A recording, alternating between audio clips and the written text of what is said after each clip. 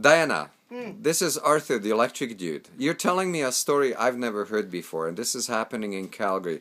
Would you be so kind, tell other people what is happening with you and your insurance company that is obviously after you to change everything they pulled your insurance. Can you please just let us know? Okay. Okay. I had a guy come out from the Cooperators in May to check a wall that had a leak. He left. All he told me was to play the fan on the wall. The Cooperators said they weren't covering anything. I didn't ask for the coverage. All I wanted was the name of the guy to tell me to make sure of what I was looking for, to make sure it didn't mold. About a month later, they sent a chap over because they wanted a photograph of my furnace, my hot water heater, and my electrical wiring panel. 3 weeks after that, I got a letter from Cooperators saying they would not cover us anymore. Our coverage was totally cancelled. With all the things I phoned around trying to get, I finally got the head of the guy from Calgary to come over and tell me why they had cancelled me, because they never said, hey, if you fix this, we don't like that, whatever. There was just total, you're finished. They came out, his chap came out, he said he didn't like the looks of my shingles. He didn't like the fact my house had aluminum wiring. Well, excuse me, it's the original wiring that they've been insuring for the last 30-odd years. And he didn't like my house keying. And so I was cancelled. Now I have no house insurance whatsoever.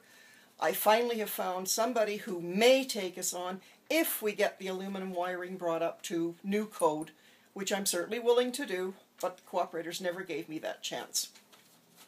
How do you think you were treated by this insurance company? I thought I was treated like dirt.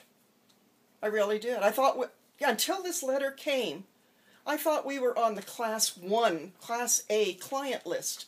We've never missed a payment. We've never had an NSF check. Our claims have been very, very small, except the hail damage that was 1991. I mean, I've never complained about my bill, nothing. And to suddenly get cancelled out of the blue, neither of the chaps that came over, the fellow that came over about the wall that was leaking, the fellow that came over to take the picture, nobody said, you know, maybe there's a problem here, maybe you should address this. Nothing. Why couldn't they say to me, excuse me, but we're not happy with this, you have so many days to fix it? To just drop me. And then because I'm dropped, now no other insurance company wants to insure us. That's amazing. It's not amazing. It's horrible. It is. My husband and I are both older people, obviously. I still work. He doesn't. He's retired. This is not doing our health any good, I'll tell you that. I'm not sleeping well at night because I have no house insurance. Diana, can I ask you a question? Sure. If you'd have someone that would be approached the same way as you were by an insurance company, what would you advise them? If I did what? I'm sorry? If you'd have another someone, either a neighbor or your friends, and if they'd be in this predicament, what would you advise them to do? Switch companies right now. Switch if Yes. if they're covered by Cooperators and they have aluminum wiring, go find somebody else before Cooperators drops you, because they will. Diana, thank you I very much. don't trust them one bit now. Thank you very much. And I had trusted them totally before.